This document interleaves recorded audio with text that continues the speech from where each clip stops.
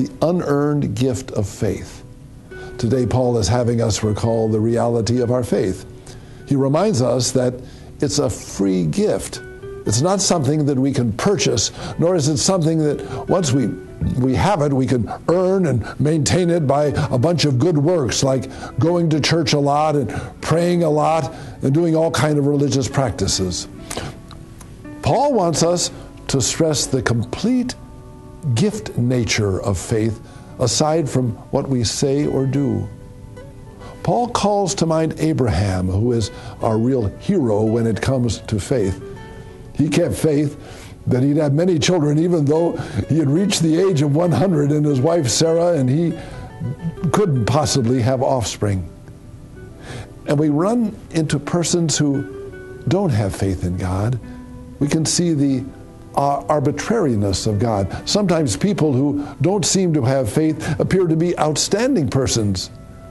They care for the poor and suffering more than some churchgoers.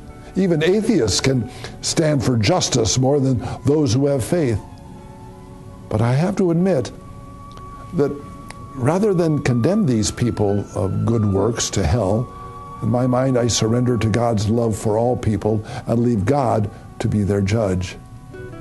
Given the enormity of God's love as seen in the cruel death of Jesus on the cross, his blood speaks volumes of God's love for even people who don't seem to have faith. So I suspend my judgment of others and thank God for the gift of faith that burns in my soul. The gift is so precious. I have a hard time believing that I can be so loved.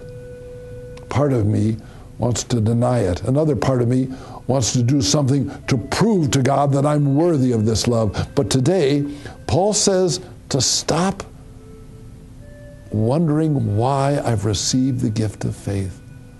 All I have to do is say, thank you, and act like a spoiled child. Lord, your love for me is so overwhelming. Thank you. Help me to relax and know that no amount of good works can earn your capricious love. Amen.